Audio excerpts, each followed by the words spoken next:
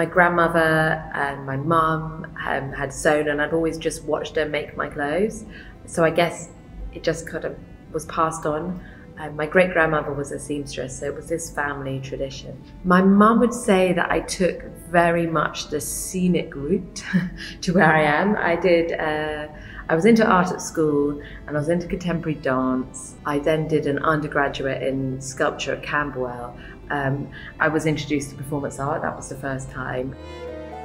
And then I was also in this neo-burlesque, anarchic, feminist can troupe, and we did really well. We toured to Japan, went to Fuji Rock Festival, but it was actually after I had my oldest daughter, quite young, that I was trying to figure out what I was going to do with my life and how I would support us both.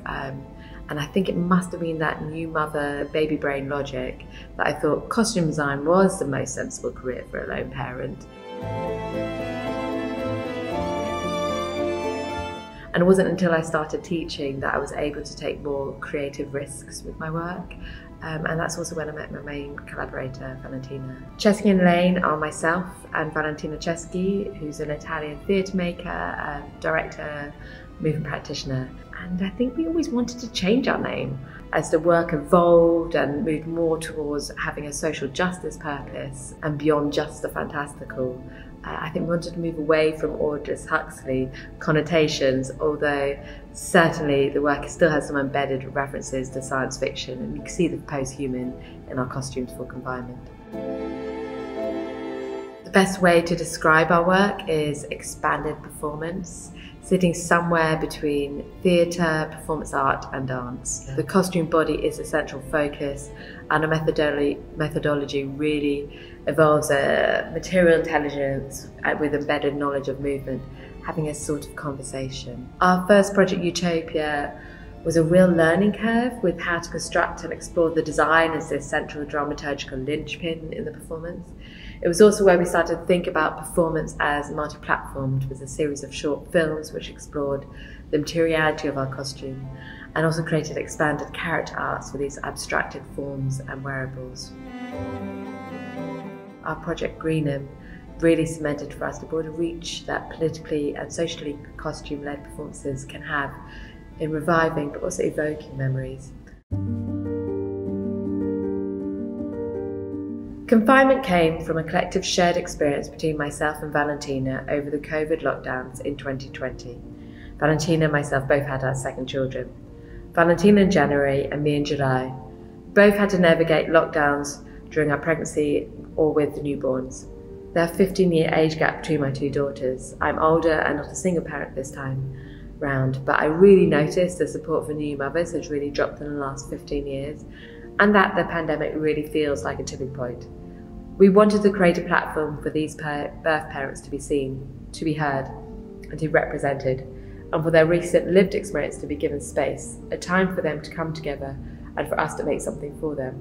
So the handmaids were our doulas, our midwives, the family, the community for the pregnant. Although we didn't have a literal pregnant form, they replicated this in our head. One of the workshop participants really suggested that they should be clothed in medical scrubs, but for us that felt too literal. We didn't want to situate them in a particular time or place. The goddesses actually grew out of some of our creative development and the project during the R&D. We collectively did a free writing exercise envisioning our experiences of lockdown within the guise of a deity. What would they look like? What would their offering be?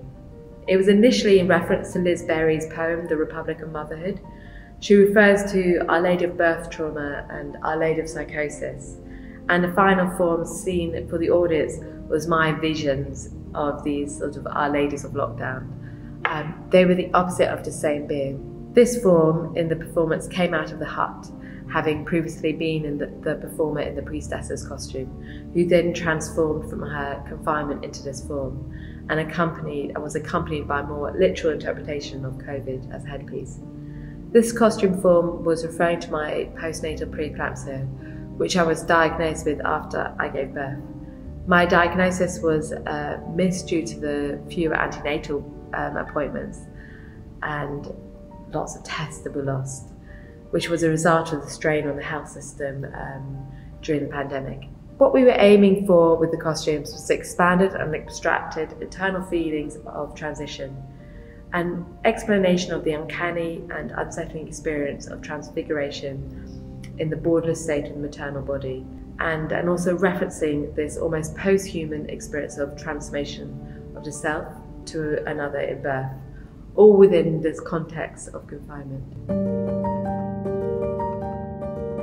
We'd love to tour this work further. I think this is part of a much larger conversation, or one that needs to be talked about further. I'm also personally really interested in ideas around post-humanism, the mother's body, and that state of transformation that we only really touched on with this project.